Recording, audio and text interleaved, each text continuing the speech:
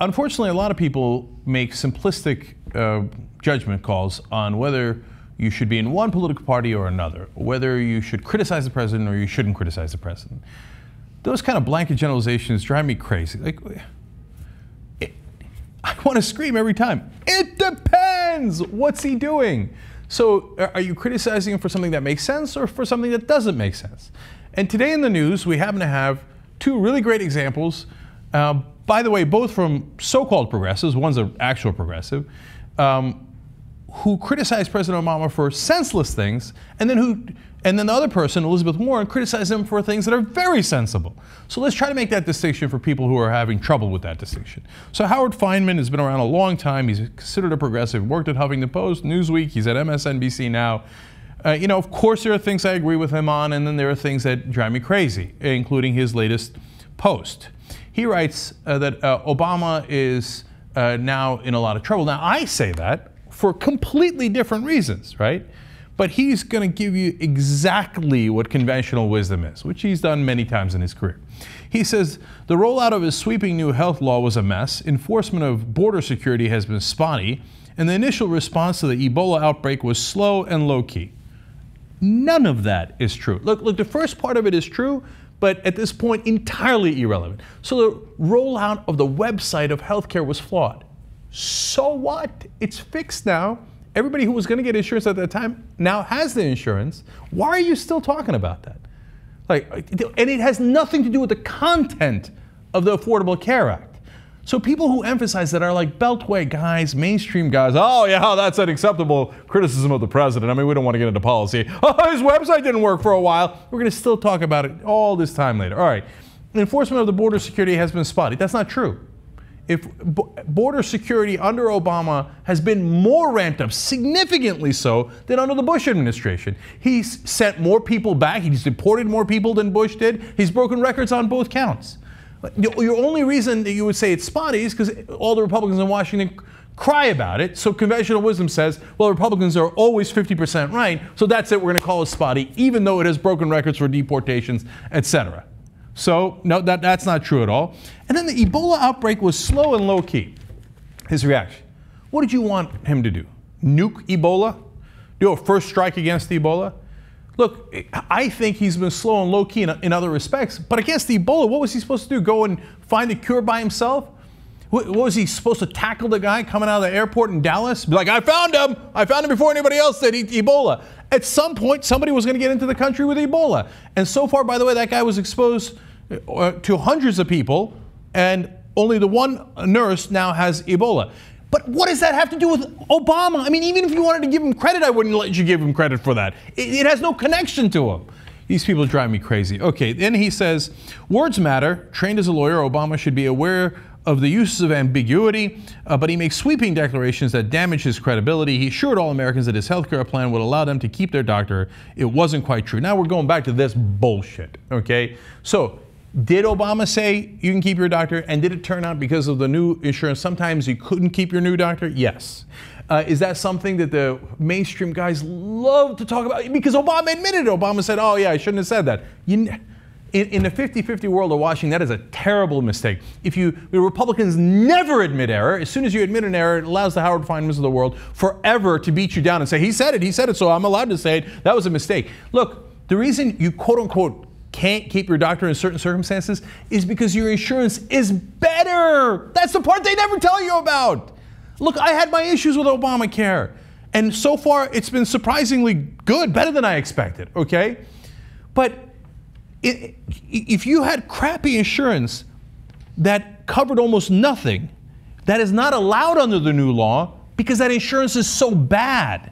It wasn't serving you in the first place. What they say is now you're forced into getting better insurance at either the same rate or at a lower rate, oftentimes. Now, in rare instances, because your insurance is so much better, it'll be nominally higher. But overall, healthcare prices have not gone up as expected at all. But they turned that around. Oh, I couldn't keep my crappy insurance.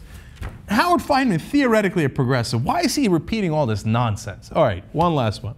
He said on the issue of foreign policy, he declared that if the Syrian President Bashar Assad crossed the red line and used the chemical weapons, the U.S. would respond severely.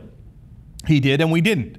Obama said that Ebola was highly unlikely to come to America. 2 weeks later, a victim died in Dallas. Here we go again with the Ebola nonsense. Okay, I already covered that. Now, in the Syria situation. Now, what Fineman doesn't tell you, what Washington pundits almost never tell you, is that the reason we didn't go and invade Assad at that time is because he said, okay, I'll give up all my chemical weapons. And he did. You see, that's not a failure. That's actually one of Obama's best successes. He said, you know, if you use chemical weapons as a red line, I'm coming for you. And you did use them, and I'm coming for you. And then Assad said, mercy. Okay, here's all my chemical weapons. And he gave them up. How is that a bad thing? So Obama was smart enough that he didn't need to declare a war in that instance. We're in war anyway. That's a legitimate criticism of President Obama. But at that time, he avoided war and got exactly what he wanted. Oh, yeah, Obama, I think, like, there was a red line crossed and you didn't do preemptive strikes and put ground troops into Syria. And if you had, we would have gotten Assad and would have put the rebel Sunnis in charge. Who are the rebel Sunnis again? Oh, right, ISIS. How is this in any way a valid criticism of Obama? Look, there are other rebels in Syria, but the strongest, unfortunately, are ISIS. Now, turn to Elizabeth Warren for a legitimate criticism of President Obama. She points out recently, again, she said, they protect Wall Street. Now, these are tough words from a Democratic senator when we have a Democratic president in the White House. She said, they protect Wall Street, not families who are losing their homes, not people who lost their jobs, not young people who were struggling to get an education. And it happened over and over and over. So I see both of those things, and they both matter, okay? So on this, finally, thank God, substantive criticism. It's true. We handed through the Fed trillions of dollars to the banks, and then through TARP, of course, $700 billion, and there was no accountability. None of the top executives went to jail. Obama said he doesn't look backwards, he only looks forwards. He let them off the hook entirely. They got all this taxpayer money, and normally, if you got somebody bailing you out like that, well, then we would own those things. We would own AIG. We might own the banks because we saved them. Any other private investor that did that would own them and then would reap the profits afterwards. Did we reap the profits as taxpayers? No. Okay? No, they got all the profits. We covered their losses in the beginning until they stabilized again. At a best case scenario, we sometimes got paid back the money. Wow. But that's not how capitalism works, right? But nonetheless, we had to take the hit. We had to take the liability. And the bankers walked away with their millions and millions of dollars. See, she's right about that. And did the homeowners get the similar treatment? No way. The program that Obama said was going to help homeowners, they used a fraction of that money to help a fraction of the people. Because to them, the homeowners are not that important. Why? The real criticism of President Obama is that he is the establishment. That he followed Bush's policies, whether it was a foreign policy. I mean, look at this. Yes, he didn't go into Syria in the first place, which I give him a lot of credit for, and he accomplished the objective. But we're in Syria anyway because later, Washington pushed him and pushed him. He's like, all right, fine. ISIS, Khorasan, whatever that thing is. All right, let's go into Iraq and Syria. And here we are back at war. And on domestic issues, he followed Bush's foreign policy. He did almost nothing about income inequality. And the banks are just as rich as they were. His tax cuts for the rich were tiny. 94% of the money that was under the Bush tax cuts, the rich got to keep under Obama. And in fact, it was made permanent, which Bush couldn't even do. And finally, Warren also says, if Barack Obama had not been president of the United States, we would not have a Consumer Financial Protection Bureau. At the same time, he picked his economic team, and when the going got tough, his economic team picked Wall Street. So now those things are also true. Give him credit for the Consumer Financial Protection Bureau, by the way, which was the idea of Elizabeth Warren. And when she was supposed to be the head of it, Obama blocked her and said, no, no, it's not realistic. The Republicans would object to you. Yeah, they would object to anyone protecting consumers. So yet another instance of President Obama doing at best a half measure and so worried about Republican reaction and Washington establishment reaction that he didn't actually do what he needed to do. And then in terms of actually fixing the underlying problem of the banks, in terms of credit default swaps and leverage, etc. So will there be another crash? Yes. As far as the timing of it, no one knows when the timing will be, but you have the same exact system where the bankers are incentivized to take gigantic risks because they keep the profits and they shift the losses onto either shareholders or us, the taxpayers? So please, there is no pro-Obama, there is no anti-Obama. There's a question of which issue, which policy point, and what is your argument on that?